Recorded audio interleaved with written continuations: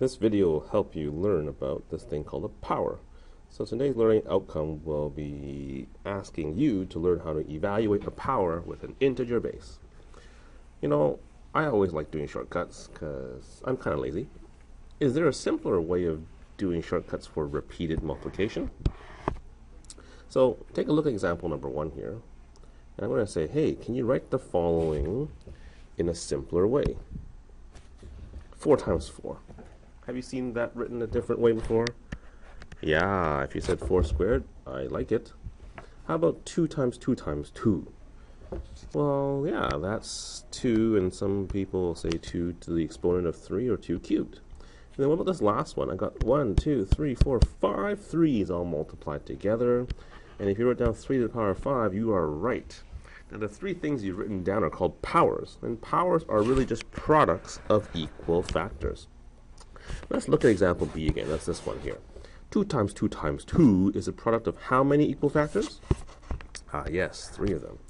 So what I want you to understand is that the exponent, and that's the key word for today, excuse me, the exponent is the number of equal factors. And the other number, which in this case is 2, is called the base. And that is the factor that is repeated. So base is 2, exponent is 3. And this whole thing is called a power. So 2 times 2 times 2 can be written in what we call exponential form as 2 to the power of 3. This can be said in a few different ways. I just wrote down one for you. 2 to the, and some people use the word exponent, others use the word power. So, you know, just understand that the first number is the base, and the second number in this statement is your exponent. Or in this case, 2 with 3 can be often written as 2 cubed. Now there are other ways of saying it, but these are the two that are most common. Let's see if we can connect the idea of powers with area and volume. You learned that last year in grade 8, and I have some visuals here for you. So if I asked you to write the number of unit squares in this large square as a power, you would say, okay, let's take a look. There's 1, 2, 3, 4, 5, 6, 7 in a row, and 1, 2, 3, 4, 5, 6, 7 in a column. This is a 7 times 7 square, so 7 times 7 is the same thing as 7 squared. Written as words, that's 7 squared, or 7 to the exponent of 2. Okay, so that's how we get that square idea with area. Like if you have units, it'd be centimeters squared, right? How about this thing with the cube now? Let's look at the number of unit cubes as a power. In this case, we've got a 3-dimensional object. Once again, 1, 2, 3, 4, 5, 6, 7. Count with me the way. 1, 2, 3, 4, 5, 6, 7. 1, 2, 3, 4, 5, 6, 7. This is now 7 cubed, or 7 to the exponent of 3. So that's the visual representation of the exponents of 2 and 3. It gets a little harder when we get to 4, 5, 6, because you're looking at 4 dimensions, 5th dimensions. Maybe you can go to the computer and do a little quick search and see what those things look like. All right, turn the page. So what I want you to understand today is also not just being able to write powers, but to evaluate powers. So to evaluate powers, you can calculate in your head or use a calculator. And if you use your calculator, sometimes we have this button. My calculator here, let me pull it up. Woo! The power button is actually this thing here. This little, I call it like a hat. Okay, so if I did 5 hat 2, that's 5 to the exponent of 2. There's my answer. So that's my button. But then yours might be a little bit different. So I've seen other things like this, y to the x or x to the y. So go ahead and look in your calculator to see if you can find it. And if you can't, come find me in class next day and I'll show you where your power button is on your calculator. So from example 2b, that was, I think, 2 cubed. So I'd write down 2. In my case, I'd press the hat key and then I press the 3.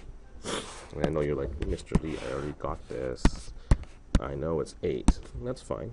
Just using your calculator to make sure it's also right. Okay. Sometimes when you evaluate a power, they'll ask you just write it in standard form. So this number 8 is also this thing called standard form, or evaluate. All right? Just give me the number. That's what evaluate means. All right, ladies and gents, I'd like you to try example 3 on your own. This has a table. I'm going to ask you to figure out how you can write powers in words, repeated multiplication, exponential form, and standard form. So I'll do the first row for you, and maybe you can fill in the rest. All right. So in A, it says 9 squared, and as repeated multiplication, I'm asking you how many 9s am I multiplying together? And if you think squared is 2 9s, you are correct. So that's 9 times 9. In exponential form, what would that be? That'd be the base of 9 to the exponent of 2. And the standard form just means calculate it. So 9 times 9 is 81. And there you go. You've completed row A. So see if you can now go and try to complete row B. Okay. In row B, I give you the exponential form. And you don't have to go in order, but maybe just figure out what you can do. I'm thinking I'd probably go and write down the words first. So this is what? 7 to the exponent of 5. Repeated multiplication I think I can do. And I hope you can too. And then finally, standard form I probably can't do in my head, so I'll bring up my calculator. 7 to the exponent of 5. Whoa, 16,807. Big number. Okay. Now, C might be a little bit trickier, where I just give you the standard form. And now it's your job to do the rest. Now, what's 36? Think to yourself, what exponent equals 36? If you know your perfect squares, you'd say, yeah, 6 squared. So that's just 6 times 6 for repeated multiplication. And you can use the word 6 squared. Okay. Awesome. And then how about the last one? What's my base here? Negative 5. So I'll say negative 5. And then when I have 3 things multiplied together, I can use the word cubed. So negative 5 cubed. In exponential form, negative 5. And I would like you to keep the bracket because you're taking the entire negative 5 and cubing it. Using the calculator, bracket, negative 5, power 3, negative 125. There you go. Okay. Now, you see how I said keep the bracket in example 3D? Notice that the base was negative. Okay. Notice that the standard form was also negative. So, just to be aware, the standard form numbers can be positive, like the first 3 examples, or negative, like the last one.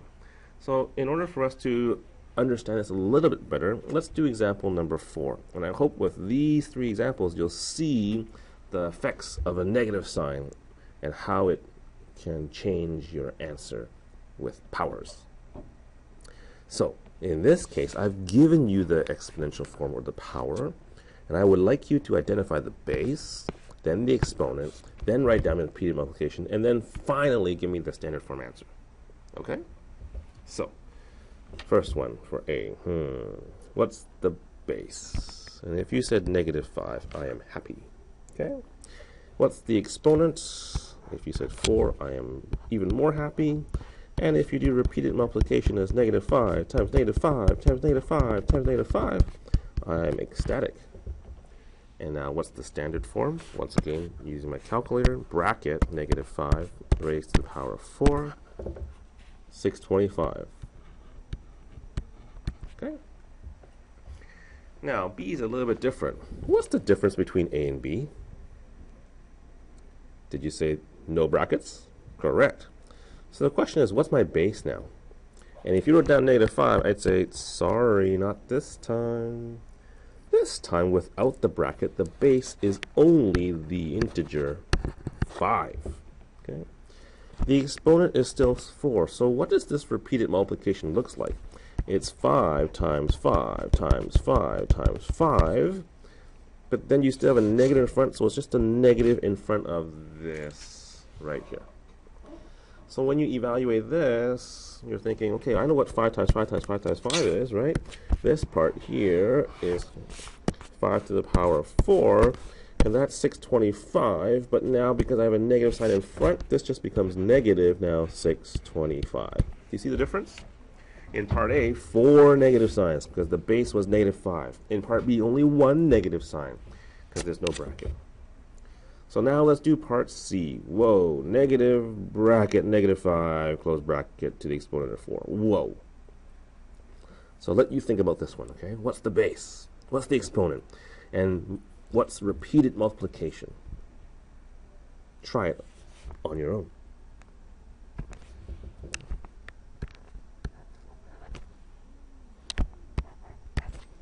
If you're thinking, what's going on? I'm just doing the -5 to the power of 4. That's just this part right here. And then now, yes, I know that there's still a negative in front. So I will put a negative in front of this.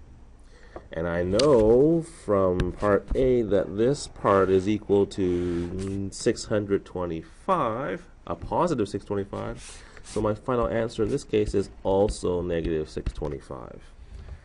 Whoa! Are you confused yet? So be careful with these negative bases. That's where a lot of us get confused.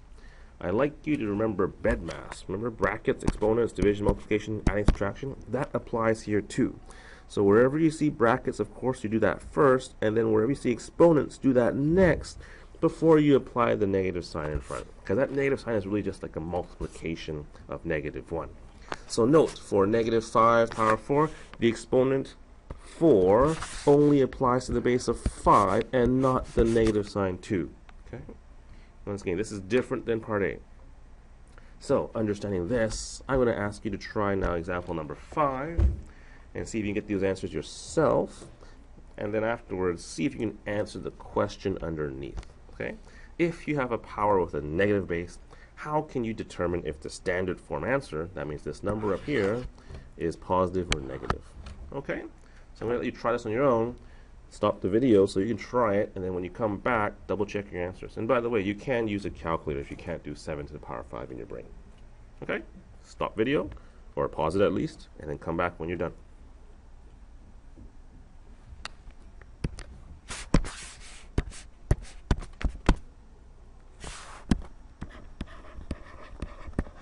This is -7, right?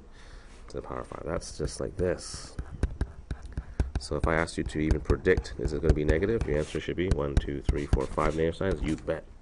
So this is actually negative 16,807. 7 to the power 6. I don't know that either. Wow. 117,649. I guess I should put equal signs on all these. Oopsies. And then this one here, -7 to the power 6. So I'm going to write that out as repeated multiplication. I think it always helps when I do that, because now I get to see how many negative signs there are, and there are 6 of them. It's an even number of negative signs, so the answer must be not negative, but positive. So this is actually positive, -117,649, or 117,649, and I can double check that with my calculator. Oh yeah, also positive. So the big thing from today is, if you have a power with a negative base, how can you tell if the standard form answer is positive or negative? So look at my 2 examples here from above. Here's one that is negative, here's one that's positive. What was different about the negative signs? Okay? If you're thinking part B, the negative signs were odd, the answer was negative, you are correct. And if you're thinking about part D, if there are an even number of factors, or the exponent is even, then notice there are an even number of negative signs, of course, which will make the answer positive. Okay, so write it out in words somehow, and I'll write it this way. And your word answer doesn't have to be exactly like mine, but if it's close, we're good. So I wrote down this: if the exponent is odd, then your standard form answer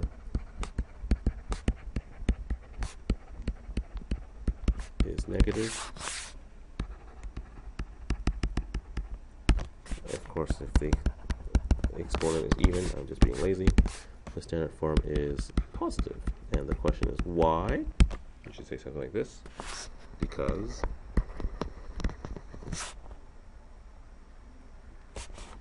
you are multiplying together an odd number or even number of negative signs. So remember the rules that you learned from grade 8 or grade 7 about multiplying integers, it applies here too. Okay, we're done.